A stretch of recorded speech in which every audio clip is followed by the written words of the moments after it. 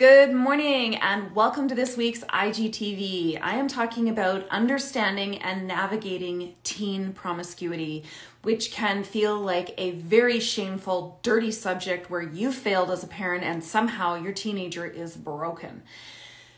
Rest assured, neither one of those things is true, and what I want to give you today is some tools and perspective to better understand what your teenager's doing and why, and tools to navigate and support your teenager in a way that's going to change the situation as opposed to drive them to do more of it. My name is Allie Payne and I am a certified life coach. I'm a certified relationship systems coach, and I have been working with parents and teens for the last 15 years to help them to better understand each other, to stop the emotional blow-ups, the stressful silences, and feeling like parents are at their wits' end, hopeless, defeated, and heartbroken, to create relationships that are built on trust and respect. Again, my name is Allie Payne. I am going to share with you today some of my own story of having been a promiscuous teen. And so if this is something that you're going through, or you have a friend whose daughter or son is going through this, I do hope that you share this with them so that they can begin to understand and connect with their teenager, rather than trying to discipline or punish this out of their teenager. Because I guarantee you, even though that feels like that might be the best solution to cut that off at the pass and stop it right now, it's only going to make the problem worse. All right, I have a ton of notes, so I'm going to stick with that. Welcome everyone. I know it's near the holidays, so I'm glad that you're here watching. If you're watching on YouTube, give me a subscribe. If you're here on Instagram, give me a follow, and let's jump in, shall we? Okay. The first thing I need to say is that I understand that teen promiscuity can be very frightening as a parent, because we all know that biologically there can be some significant lifelong consequences, outcomes to this. So I understand this can be very frightening. It is not helpful ever to label and use phrases, whether they are in front of your teenager or not, because if you are using these labels, this says a lot about what you feel and what you think that may not be helping the situation. So terms like sex pot. My teenager is just a sex pot. I hear this one all the time about teen girls. My teenager is so sex crazy, so boy crazy. I think they're a sex addict. Okay. I understand that those labels and terms come from a place of fear. They come from a place of your messaging and what you were taught. Those labels are not helpful, specifically if you're using them toward your teen. So let's just remove those very judgmental labels, okay? This doesn't make you a bad parent. And your teenager is not like inherently flawed. So yeah, let's move away from the labels. If you're like me, you were raised, especially, I hear this all the time, I was not raised Catholic, but if you were raised Catholic, basically this is a giant packet of sin. So no, I understand that might be how you were raised. I was also raised being taught that sex was dirty. Like sexual curiosity, sexual drive, was dirty. It was shameful. It was bad. It was sinful. Yeah, I'm going to say that none of those are true. Like none of those are true. So even though that's how you may have been raised, it's also how I was raised.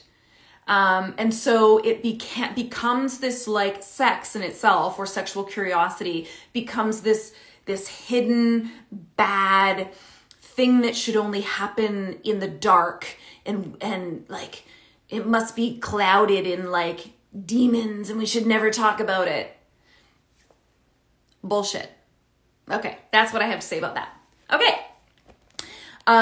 So labels are not true. They're not helpful. I have done a previous full video all about teens, dating, and sex. A lot of what I'm going to talk about today, well, They overlap. Let me just say, my previous video and the one I've done that I'm doing today. So if you would like the link, just send me a message on Instagram that you'd like the link. If you can't find it, it's on my YouTube channel. It's here on Instagram, Teens, Dating, and Sex. I'm not going to go totally into that, but if you want the link, please feel free to ask.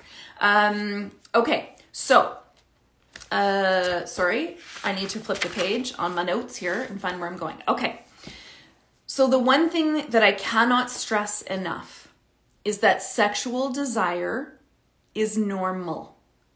It is how we are created to physiologically develop sexual desire.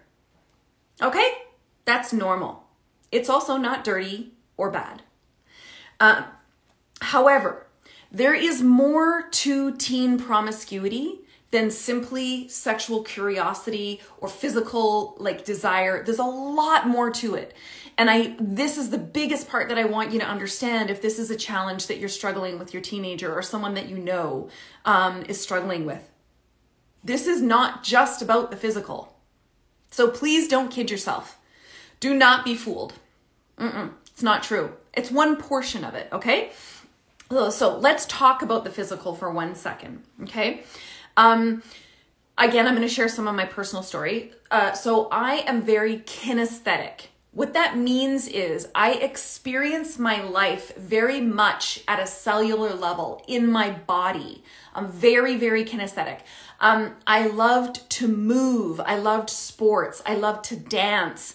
I just experienced and expressed myself through physical movement, physical experience. That's what kinesthetic means. It's ITC.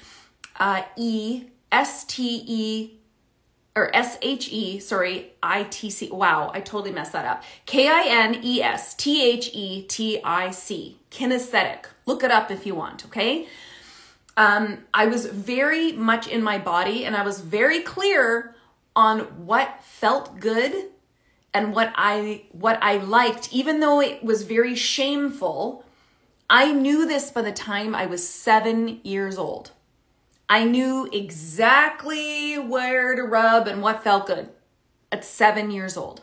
Okay? Now, lots of people say to me, oh, well, kids can only know that if they've been abused. I call bullshit. That unfortunately may be part of it, but it certainly is not all of it. My best friend, when I was where we used to live growing up, her daughter was exactly like me as a young child. Wildly kinesthetic, so familiar with her body and what movement and what felt good and what didn't. And she started being curious about her own body at 3 and 4 years old. And that's not abnormal. Okay? That's not abnormal. For people, for young kids, young girls or boys, I don't care what your sexual identity is either. It's irrelevant. Nor am I going to judge any of that, okay? For young girls, parents to walk in on really young girls, like rocking back and forth on their floor, on pillows, in the mirror, on the bathroom counter with their legs open in front of the mirror, like getting all, curious about the lady bits. For boys to have hands down their pants. Why? Because it feels good. So can we just hang on a second before we go saying there must be something wrong? No, that's actually how we were created.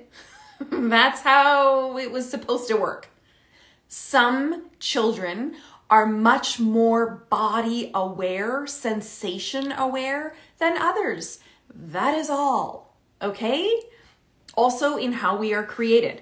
So, it's not abnormal for very young children to unconsciously figure out what masturbating looks like, even if it's just, like I said, rubbing on the floor, on their pillows, little boys in their car seats, like that, little girls, it doesn't matter. It's normal, okay? It's not dirty. It's not dirty. So let's stop the labeling, please, so that we're not raising more parents who are just completely weirded out about sexuality or physicality of sex. Okay. Here's what we used to say to our kids. Okay. Interesting. Very quiet comment section. Yeah. Also less viewers than normal. Uncomfortable topic. Okay. Here's what we used to say to our kids. What we used to say is that, like, our kids, so I have 2 boys. I'm a boy mom. And our boys would sometimes get out of the car and they're like, I don't know, 6, 7, 8, 9, and they would have an erection, which is normal for kids when they've been sitting in a car, kind of half sleepy, whatever. And they'd say to us, Mommy, look, it's really hard. And I'd be like, yep, that's normal. Happens sometimes, or they'd say to me, it feels good when I touch it. I'm like, yep, that's normal. And then here's what we would say. Those are your private parts. Your private parts are private. They are intended only for you to touch and no one else, only you.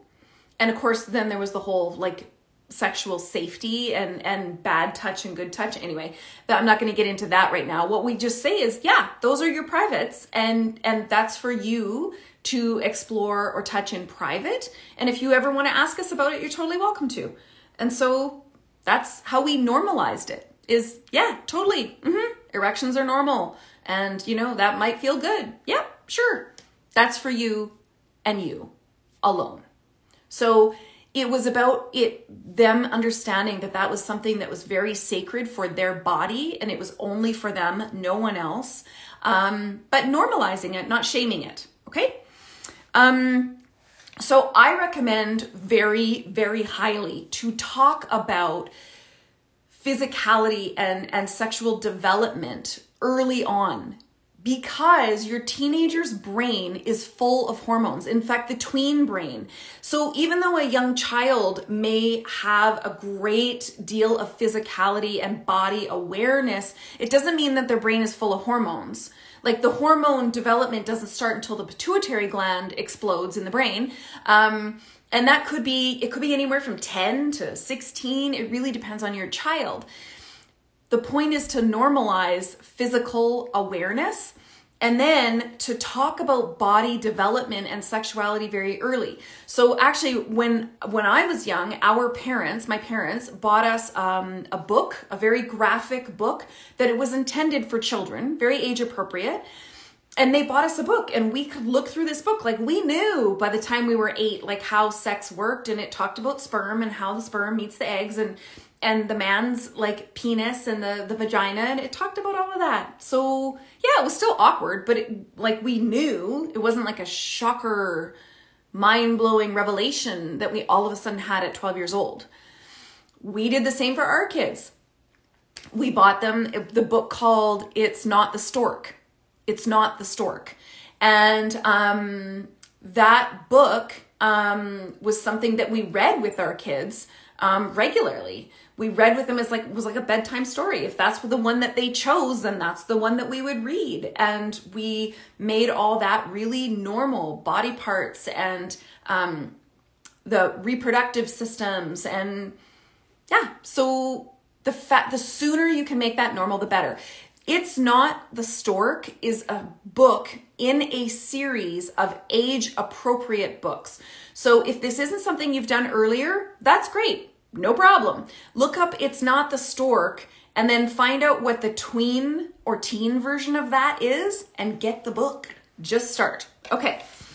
All right. So what I want to help you distinguish is there is a physical desire. Now, what happens in the teenage brain physically, okay, is that when the pituitary gland explodes and your teenager is now, your tween or teen is now entering puberty, they are a giant cesspool of incredible hormones. Wild cesspool of hormones. Those hormones increase testosterone and estrogen. In both boys and girls, mostly estrogen, but testosterone in girls, and mostly testosterone, but also estrogen in boys. Okay. Those are necessary for sexual development, for reproductive preparedness in the body, those are also normal, and those hormones do increase physical curiosity, physical desire, growing pubic hair, all of those things. Those are normal and necessary. So those are going to happen in the brain. So for you to think, if you came from a background where physical awareness or sexual awareness was very bad and shunned and shameful, that might be a real challenge for you. And I love and accept you, and you are welcome here. Because your teenager's going to go through this. This isn't something they can stop. This isn't something that they can avoid. This isn't something that makes them bad. It makes them human, actually. Makes them human, okay? So the physical desire is a part of their developing brain. They're normalizing all of their hormones that are increasing, and that is based on physiological development. That is what's having them become more sexual beings. And yes, it happens at 12 and 14 and 16. And no, that doesn't make your teenager bad. That's just how they're developing. Okay, I've said enough about that. All right, I want to move on to the emotional part of this, okay? Because there is, if you are noticing that you feel like your teenager's very sexual and you're really worried about this,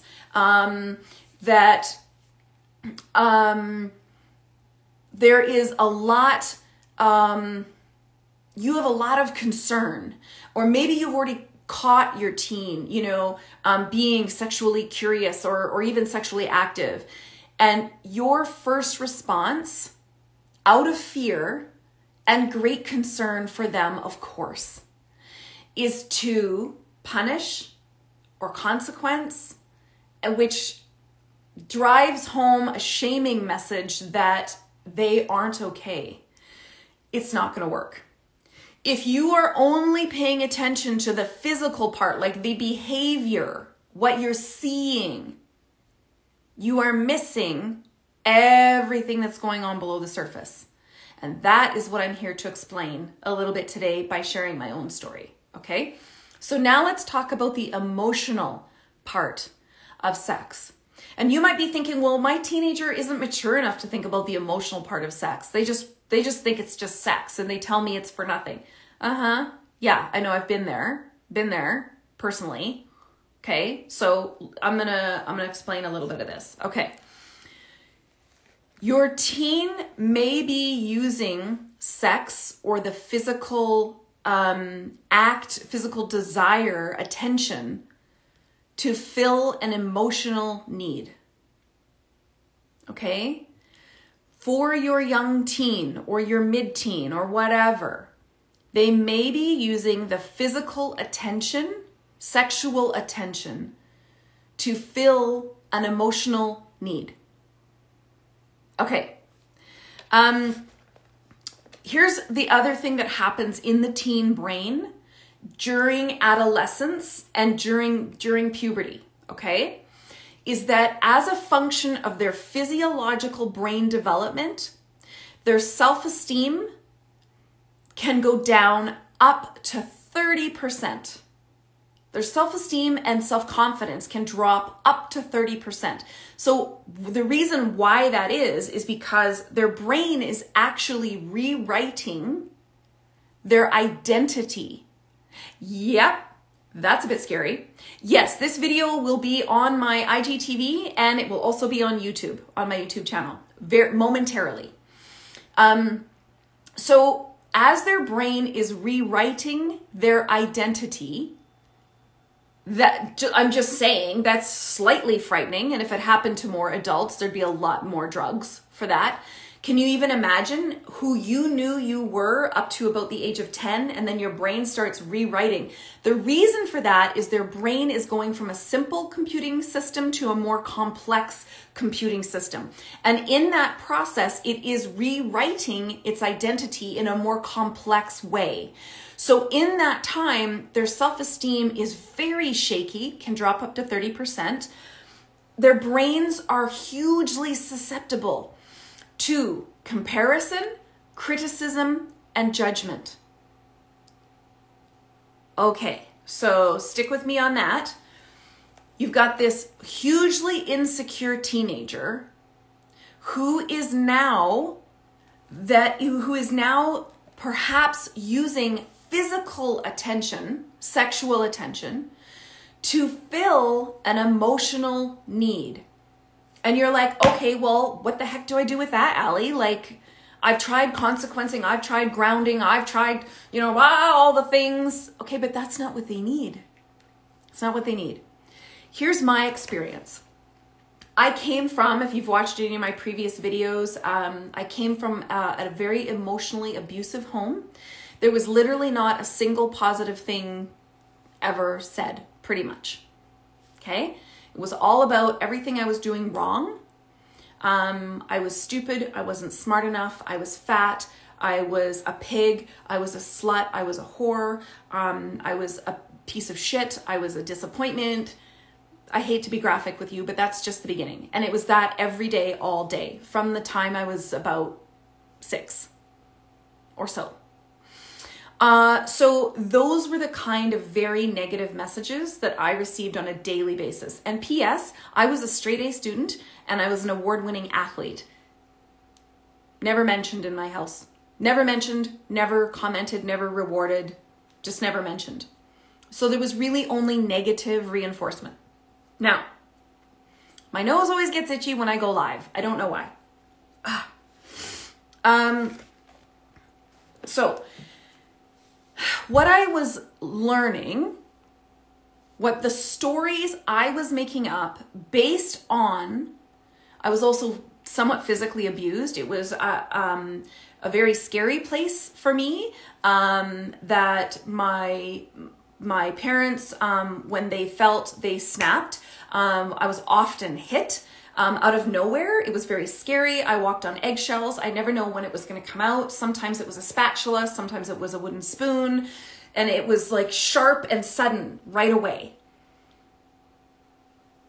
Not what I experienced as a loving environment.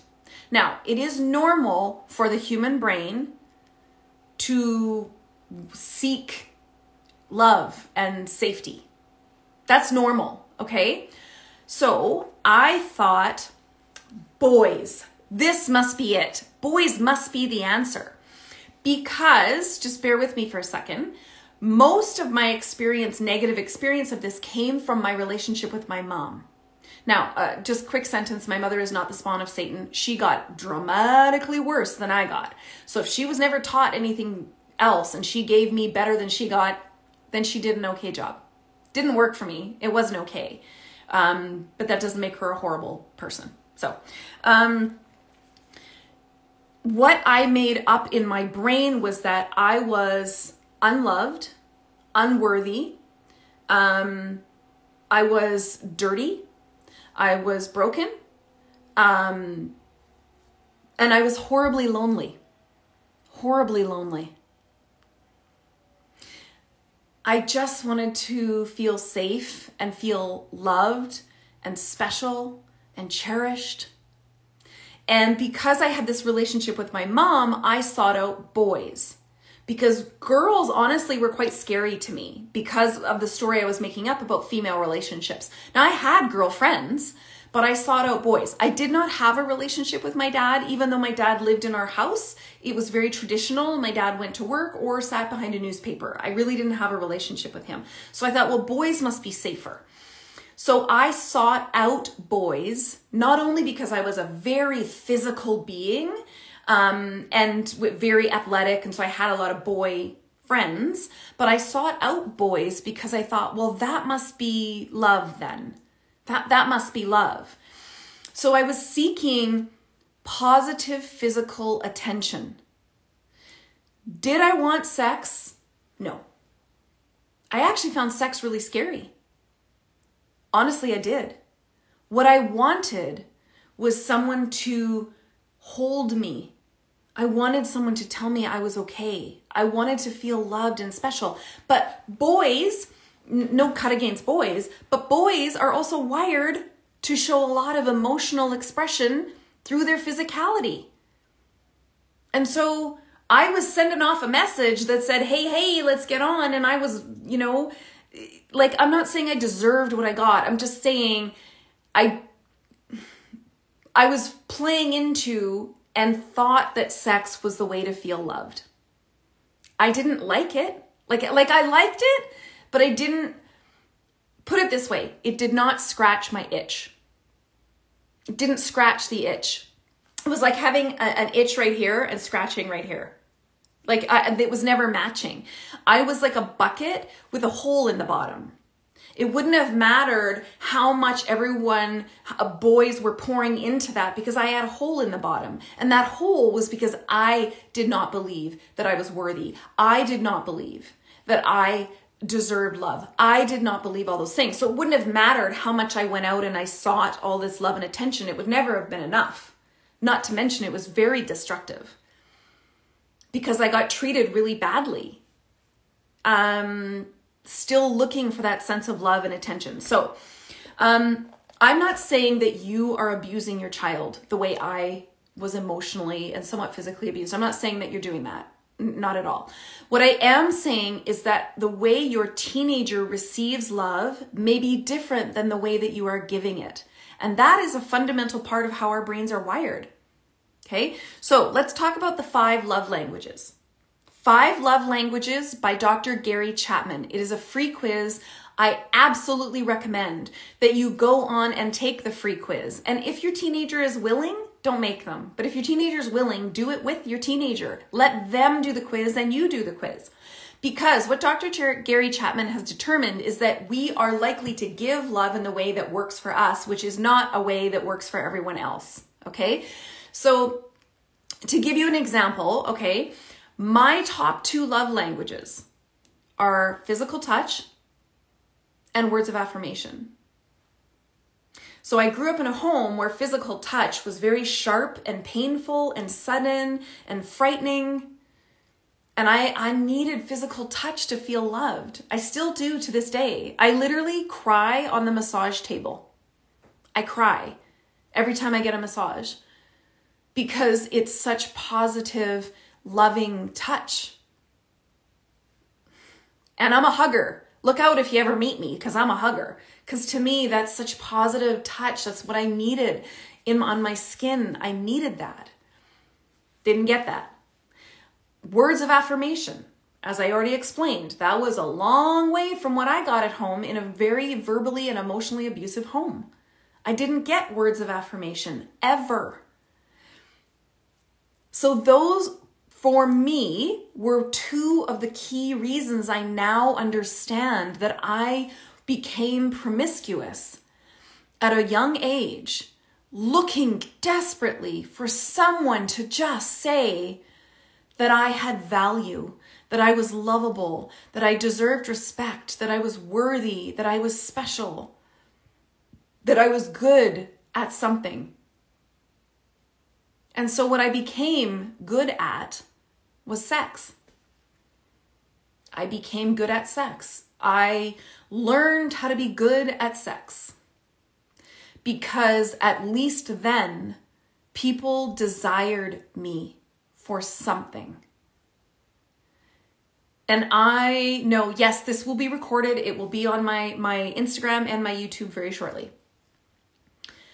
That feels hard to say, but it's true. I made sure I became good at sex because then people at least wanted me for something. Because it didn't matter what I did at home. Remember, I told you I was a straight A student and award-winning athlete. That got no positive affirmation whatsoever. So if I got good at sex, at least people said I was good at something. And I felt valued about that, even if it felt yucky and it didn't scratch the itch. Never did. Okay, so the 5 love languages are critical because I get this all the time. I hear from teenagers, my parents don't love me. Well, I'm pretty sure your parents, you do love your teenager. You just might have a disconnect in how you are expressing that love relative to how your teenager's brain is wired to receive it. Okay, so it's really important to close that gap, and that's a really easy way to do it. The 5 love languages quiz by Dr. Gary Chapman, just so that I'm clear, the 5 love languages are physical touch, words of affirmation, quality time may be a reason that your teen is seeking out physical affection in an unhealthy way. Yeah, I know. You're not alone. You're not alone. Quality time, okay? Acts of service, which is like helping, like clean your car for someone or help them clean their room, or acts of service, doing kind things for someone. And then gifts is the 5th one, okay? 5th is gifts. Okay, so here are some ways that you can help to combat what you might see as some frightening signals, or maybe this is already happening for you, along with everything I've already said, okay? Date your daughter or your son in a healthy way, of course. So if I'm a boy mom, so for boys, it's really critical that boys learn how to treat women and that women reinforce that positive behavior. So in our house, our boys were taught from a young age to open the door for me. My husband would say to them, you go ahead. And then of course the doors were really heavy when they were little, and he would help them open the door for me. Opening car doors, my boys like run to the back door when I come home with groceries to help me bring the groceries in. How to treat a lady. And then when they do it, I always say to them, thank you. I feel so respected. So I'm reinforcing the respectful, healthy, loving ways that they're treating me, so that they know about that for young women that they might be around. Now there's lots more about this I've covered in a previous video called Teens, Dating, and Sex. And if you can't find it on my Instagram or on my YouTube, just message me and I will get you the link. Okay, because it overlaps this. I also did a video on helping your teen create healthy relationships that is critical around the whole dating thing. So if you can't find that one, message me. I'll make sure you get that. Okay. Dads, date your daughters, for heaven's sakes. Date your daughters. And I mean, leave the back door, come on back through the front door, dressed in a nice suit with a flower, and take your daughter out for lunches, for dinners. I don't care how old they are. I don't care. Start young. Open car doors for them. Open doors to cafes, to restaurants. Move their chair out before they sit down. Be polite. Be respectful. Teach your daughter what it's like to have a healthy, loving relationship where they feel cherished and special, and they feel like they're safe. Give them that measuring stick to use in their life. And same with young men. Okay? We got to give them a measuring stick, or how the hell are we supposed to tell them about this? How are we supposed to? And then we're shocked when they go out and we find out they're like pimping themselves out. Well, when did we have the conversation? I know it's uncomfortable. Oh my goodness, I know it's uncomfortable. I have literally sat in my son's room in my head going, oh my gosh, oh my gosh, oh my gosh. This isn't happening. And on the outside, I'm like, yes, let's have this conversation. I am so calm. And inside, I'm like literally freaking out. Don't care. Have it anyway. Have it anyway. Okay. I want you to show your children what healthy, loving, respectful relationships look like from the opposite sex. So daughters and dads and sons and moms. Because if you have a mom, if you're a mom who, I know moms, based on statistics, carry most of the workload, and we let our sons use us and treat us with disrespect, then what we're setting them up is that they're going to have a partner who they can treat with complete disrespect and use and abuse. Like that's no. Not on my watch. And same with daughters. If they have, I had no relationship with my dad, literally none. We lived in the same house. So I had nothing to compare to. Okay. Let's give our kids something to measure against. All right. This is the part that I want to say, reaffirm, sorry, I'm moving ahead of myself. Okay. So if your teenager is showing some concerning behaviors around looking for sex, for affirmation, for validation, for all of those things, the more that you use labels, the more that you punish or consequence through grounding, shaming, that, you know, the more you are actually going to reinforce their negative beliefs about themselves, like I'm not worthy, I don't deserve love, or what love is. Okay, you're reinforcing those messages. You're not helping them, you're reinforcing them. Even though I know your intentions are good to keep them safe. I totally understand that, okay? So sorry, I'm just looking at my notes here. It's really, really important that rather than creating more disconnection where they feel more and more unsafe to talk to you about these things, please stop. Please stop, okay? Now, I want to say this. You are not responsible for your teenager's choices. You are not responsible for your teenager's mental or emotional health. However, as their parent, you do play a very key role.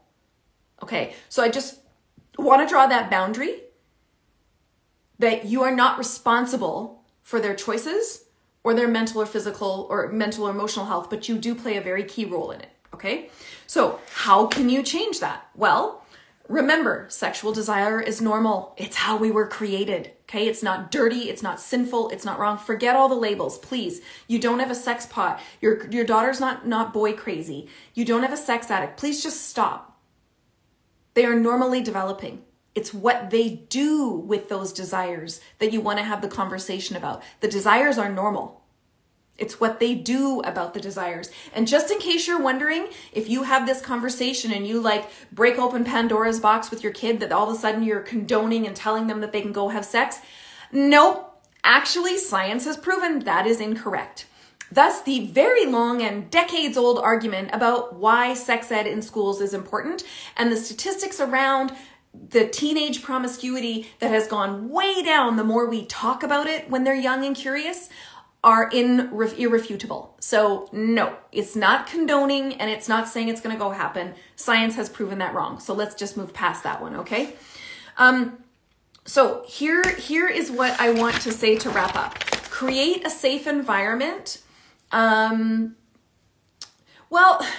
that's a great question. Parents are not responsible for, my parents didn't make me go choose anything. Okay, they played a really key role in the way that I perceived my physical body and my emotional needs. But that was my choice. That was my choice to do that. They are not responsible for my choices. They didn't make me go choose that.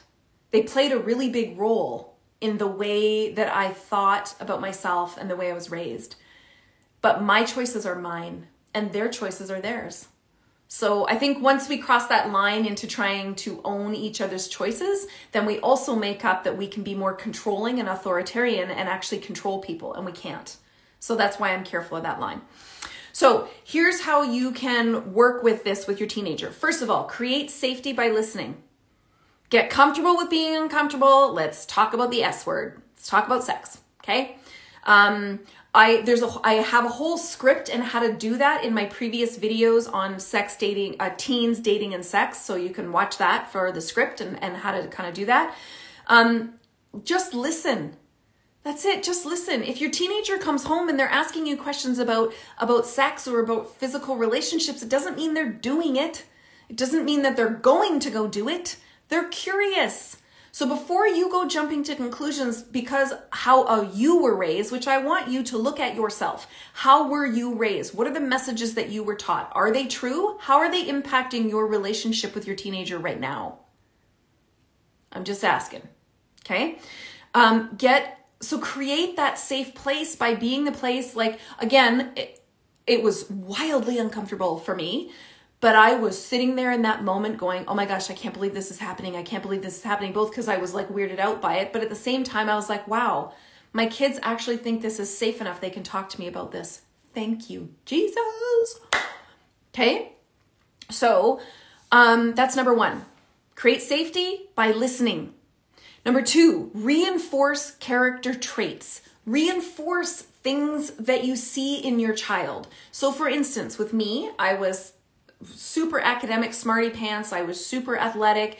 They could have said, wow, you're so smart. It's amazing how you do that. And I also helped a lot of kids even from the time I was very young. I was supposed to skip a grade and I didn't. So I ended up helping teachers which was really gross and weird and awkward. But anyway, that I loved helping people, that I was caring, that I was kind, that I was reliable or creative. Stay away from gender compliments, like with girls. Stay away from you're pretty, you're beautiful. You can be like, oh wow, that's a beautiful hairstyle. Like, so how did you even do that? Or, your makeup looks great or something, but stay away from, use things like intelligent, brave, courageous, kind, consistent, reliable, anything. Affirm character traits. Affirm your child's character traits. Let them know you see them. You see them and you take pleasure in who they are. I know that's hard sometimes as a teenager, wildly difficult. I totally get it. But that you cherish them, you believe in them, you think they are a good person who has value and worth. Because they get that from you. They get that from you. So affirm character traits. Find right. Thank them for anything that they're doing right. Just pick one minuscule little thing in the day and compliment or thank them for doing that right. Maybe they grumpily helped you get the recycling out or something. You'd be like, thanks for helping me. I feel really respected. Just say kind comments, even though it can be extremely tough. I know. I challenge you to find one thing and let them know that they're doing right. Okay. Please stop labeling. Stop the sinful, dirty, negative labeling around sex. Just stop it. Because you'll make it a dark, dungeness, hidden thing where the curiosity around it is only going to grow. So just stop it. Okay? High five. Well done for doing that affirmation. Good job. Okay, last point. What if they pick bad people? But what if they pick a terrible partner? I don't care what their sexual orientation is. What if they pick a terrible partner and you hate that person? They're a really bad influence. Let's go there, shall we? Why do you think they pick them? Why do you think they pick them? Your teenager will pick people who are a reflection of what they believe about their value and what they believe about themselves. So don't try to go getting mad and dissing and like, how could you pick someone like that? Why do you think? Because they're picking someone that matches what they believe about themselves. Start there. Behaviors all come from emotions. Emotions are the source. Behavior is the symptom. Emotions are where beliefs and values are stored. So before you go getting on your teenager about who they're picking as a partner, let that be known. That is a reflection of what they believe they are worth. And again, I already did a video on that about helping your teen build healthy relationships. So if you can't find that, just send me a message. I'll get you the link, okay? So do not focus on the behavior itself. Remember that physiologically, sexual development and physical awareness is human. It is normal. Okay. Your teenager is not damaged and you are not a bad parent. Okay? Your teenager is not damaged and you're not a bad parent. If you're not sure how to navigate this, send me a message. I'll do another video. Okay? But between this one and then the teen dating and sex one and then creating healthy relationships, these three together, I'm really hoping have put together a more well-rounded view of how you can, number one, support your teenager emotionally through their physical changes and to normalize and equip and empower your teenager to know what their body is for and what kind of choices you might want them to make around that without ever having to, because I will say this, you cannot have your teenager share the same beliefs and values as you. I'm sorry. I am sorry you cannot.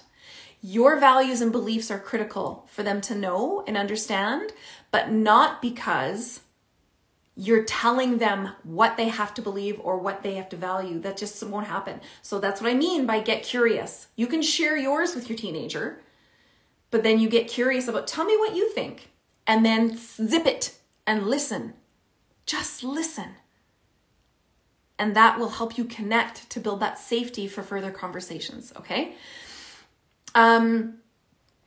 How did I feel worthy of my husband? Well, that's very interesting. My husband and I met when we were 13.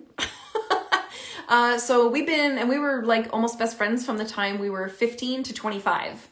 Essentially like best friends, like dating other people, but like best friends. And then we just decided to get married. So he was my best friend. He was the person that I felt safest with, the person that I felt treated me the best because he knew how to be my friend first. He didn't see me as a piece of meat. And so I didn't feel like I had to deliver with him. So yeah, that's who I ended up marrying, was someone I met when I was 13. Now that creates other issues because we were friends for 10 years before we never even really dated. We were just great friends who went out for dinner all the time and complained about our boyfriends and girlfriends. So we also never really dated. So we've had to do a lot of work around what that was like how do we make that transition from friends to dating? And we didn't do it well a lot of the time. So we're not perfect either. We're far from it. Okay. Yes, Safina, many teenagers wish they want their parents to that. Okay. One last thing I'm going to close with. What if your teenager, what if there's consequences to their physicality and curiosity? For instance, assault or pregnancy. That is not a reason to reaffirm the bad choices that you think your teenager has made. Those are the times where your teenager most needs to know that they're not dirty, they're not broken, they're not used, that they're loved. And you'll do everything you can to help them to heal and to see their value the way that you see them. So if your teenager's promiscuity leads to an assault, that is not the time to go in guns a-blazing. That is not the time for you to decide that you're right. That's not the time for you to be self-righteous and make sure your teenager knows how right you are and how wrong they are. That is not the time to let your teenager know that they had it coming. If that is going to be how you approach that situation, I guarantee you will never have a relationship with your teenager. What they need is safety and love and healing and acceptance. And maybe that's an opportunity for you to start over. Not because you're responsible for what happened to them, but because you play a very key role in that. If your teenager, your teenage daughter or your teen son now is involved in a teen pregnancy, that is also not the time to get all lecturing and self-righteous and to disown your child. Okay? That is the time where you, I hope, are the safe person for them to come and talk to help them decide options, to let them know that they're loved and that you'll be beside them. And yeah, it might be hard, but you're going to get through it together somehow. That's the last thing I want to say about that, is let's be careful as parents what we want to be right about. Let's be careful as parents what moral judgment we are passing on our teenagers. And let's be careful about labeling and your childhood experience overlaying theirs. The more you're willing to get curious about that, the more this topic can be safer and easier to discuss. And you might be able to change the experience your teenagers having relative to the one that you had. I want to thank you so much for joining me today. Again, if you're here on Instagram, give me a follow. If you're watching on YouTube, hit the subscribe button. If you're not already on my email list where I send out weekly newsletters about all these kinds of topics, you're going to want to hit the link in my bio here on Instagram and then hit the button that says get weekly tips to your inbox so that we stay in touch, and I will send you this every week and other topics like it. I want to thank you so much. Again, my name is Allie Payne. Please share this with anyone who you feel is struggling, teenagers or parents who need to know that they're not alone. And if you have any other questions, please reach out to me on Instagram at Allie Payne. I am happy to do whatever I can to find you whatever resources you would find helpful. Thank you so much for joining me today. I know this was an uncomfortable topic. I wish you all a wonderful day. Bye.